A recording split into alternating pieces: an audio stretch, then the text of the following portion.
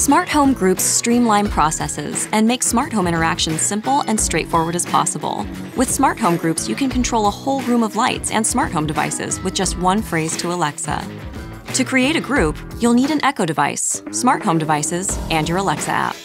First, navigate to and open the Alexa app from your smartphone or tablet. Open the menu and select Smart Home. Then Groups at the top center of your screen. Tap Add Group, then select what type of group you want to create, a smart home group or a multi-room music group. Adding an Echo device to your smart home group helps simplify your experience. Once a group is created, just say, "Alexa, turn on the lights," and Alexa turns on the lights associated with that Echo device. For this example, select Smart Home Group. Select a group name like Main Floor, then tap Next at the bottom of the screen. Note that your Alexa-enabled devices cannot be in more than one smart home group.